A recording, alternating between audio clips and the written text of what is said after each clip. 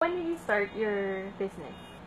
I started designing per se last October 2011, roughly. And then prior to that, I also dabbled in fashion design, which is designing clothes.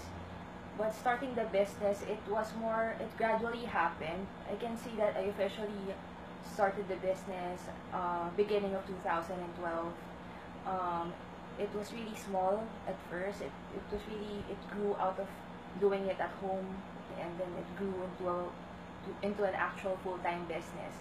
But ultimately, I'm naturally creative. So my entire life, I've always looked for different creative outputs or different creative outlets where I can explore in or dabble in. So I tried oil painting, music, writing. I'm also a writer.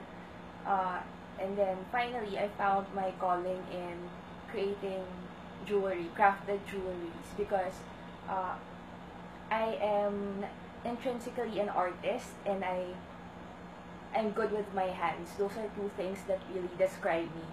So I found the jewelry, creating jewelry, an avenue where I can really fully control in terms of creativity. So eventually, it grew since the advent of technology today made it not just, I'm not just selling jewelry. It's more like the advent of technology has created a different platforms for creating a brand or selling a product. So it's not just I'm not just selling jewelry. I'm trying to share mentality to our consumers. It's like a lifestyle, but more like it's open for everyone. So that's how our brand grew. It's more like it's like a creative living thing, where the more clients we have, the more resellers who share their own design visions, the more the brand grows and grows.